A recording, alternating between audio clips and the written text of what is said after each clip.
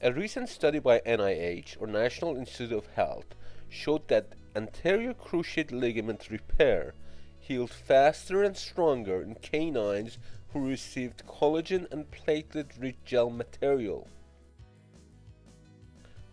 A research team headed by Dr. Martha Murray of Children's Hospital of Boston showed that animals that were treated using this platelet-rich plasma had significantly greater filling at the injury site at both 3 and 6 weeks than control animals.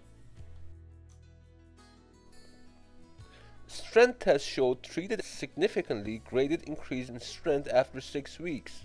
This was 40% increase in strength versus 14% increase in strength in the control study. The study team included members from Beth Israel Hospital in Boston and Vanderbilt University Medical Center in Nashville. The results are especially promising since they point to a better type of ACL repair than the current gold standard. The current gold standard is ACL reconstruction, where a ligament tendon graft is put in place of the ACL.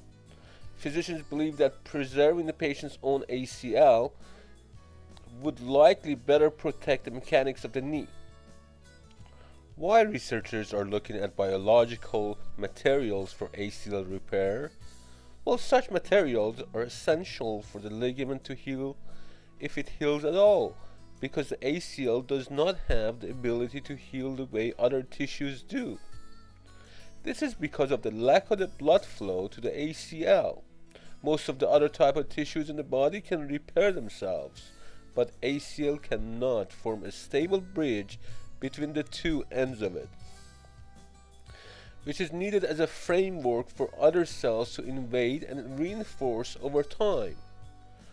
The collagen, or platelet-rich plasma, which was developed and tested by this research, helped to provide this important